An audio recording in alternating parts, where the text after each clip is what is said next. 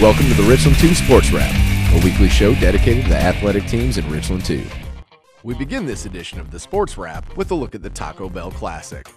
Wando won the boys' meet with Spring Valley coming in second, and the Ridgeview Blazers' B.J. Bradshaw, Josh Hill, Daryl Shamley, and Cameron Armstrong taking second place in the 100-meter relay. J.L. Mann won the girls' meet with Ridgeview Blazers' Amara Cooks, Arlesia Bush, Melinda McCollum, and Vera Harris taking third place in the 100-meter relay.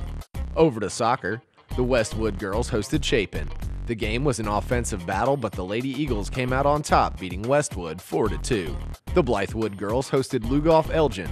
The Lady Bengals offense was on fire as they found the back of the net early and often, helping them secure this 6-0 victory over the Lady Demons. The Spring Valley girls traveled to Ridgeview for a district matchup.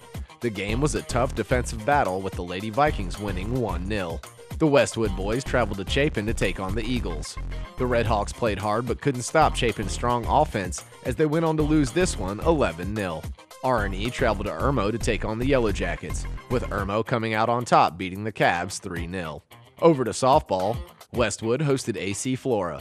The Lady Redhawks drove some runs in early but couldn't stop AC Flora's heavy bats as they went on to lose this one 18-5. Blythewood traveled to Lugoff Elgin to take on the Lady Demons. The Blythewood girls dominated the plate, driving in run after run, going on to beat Lugoff Elgin 8-0. Spring Valley hosted Ridgeview in a district matchup. The game stayed close early on, but the Lady Vikings broke away in the later innings, leading them to this 13-5 victory over the Lady Blazers.